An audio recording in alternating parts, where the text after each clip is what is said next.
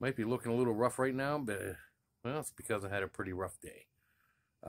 We went on a nice bicycle ride today, and the bus decided to shut off on the way home. But I had to get a tow because it was pretty sketchy where the bus was sitting. It was on a hill. The parking brake was holding, but I didn't trust it because I had parking brake issues before. I didn't want to die or anybody to get hurt, so I called a wrecker, towed it to the shop. And you know what? I'm just going to let the story play out. Check it out. Well, this is not a good sign at all. We were having a bicycle ride today over in Franklin, Pennsylvania, enjoying the Allegheny River Trail, and on our way back, the bus just completely shut off, like somebody turned the ignition off. And I'm messing with the wiring and stuff, trying to see what's wrong with it, but it's not safe.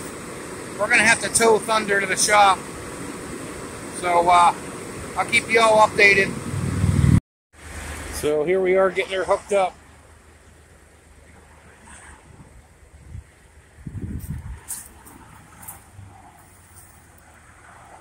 The parking brake was holding, but this is a pretty steep hill, so I did put a few rocks that I could find underneath the wheels just to be safe. He's got to pull the dry shaft out.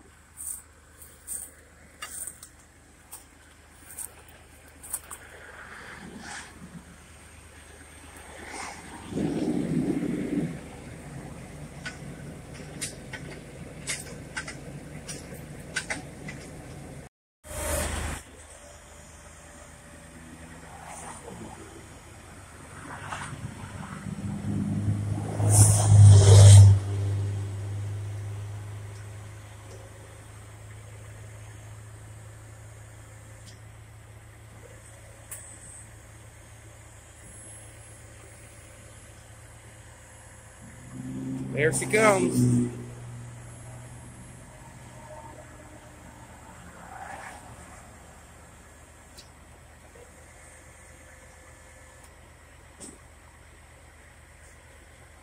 You need the parking brake released? Yeah, wait a minute, let me get this all strapped out. Yep, you got her, bud.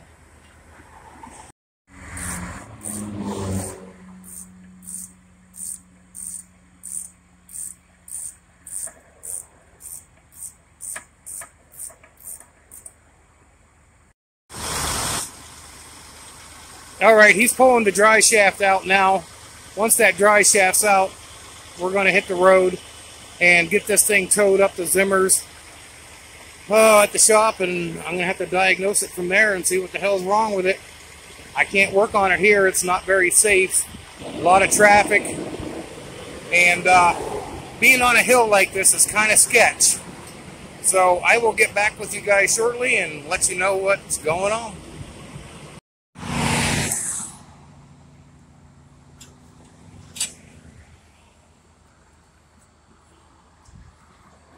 All right, hooking up the safety lights. He's going to run the cord to plug it in so it's safe. I told him we could run my hazard lights, but he'd rather have it set up this way with brakes and turn signals. So, all right, Thunder.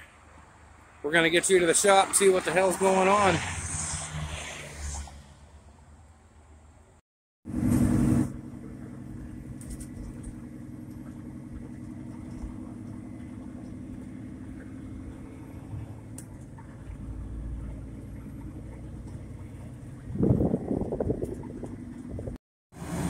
Alright guys, Thunder is safe and sound at the shop, and he's going to go ahead and unhook it. He's going to send me the bill, and I'll let you know what's going on. So once he gets her dropped down, I told him I'll take care of the dry shaft, because we did spot the rear U-joint had a tight spot in it, so we're going to go ahead and change that before I put the dry shaft in it. So I'll update you guys later.